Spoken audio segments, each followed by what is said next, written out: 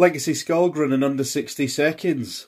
Let's go. They finally fucking did it. Joe Hasbro finally gave a Pretender a vehicle mode. Not including you. Or you. Oh shit, let's just get the fuck away. What could I say about it? We'd say it stopped fucking rendering about halfway through. The fuck's going on under there?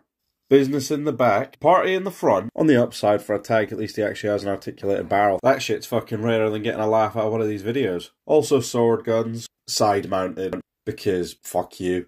This guy's just got perfect fucking NPC vibes. Like the colour scheme, the weapons loadout, that big ass fucking head. And yet he still looks better than you cunt. God, I wish you could leave. Also, I'm well aware of the different ways he could hold his guns, but they look stupid, so thanks for coming to my TED Talk. I gotta admit, these two actually look pretty good together, but I really hope they make some other ones in deluxe scale.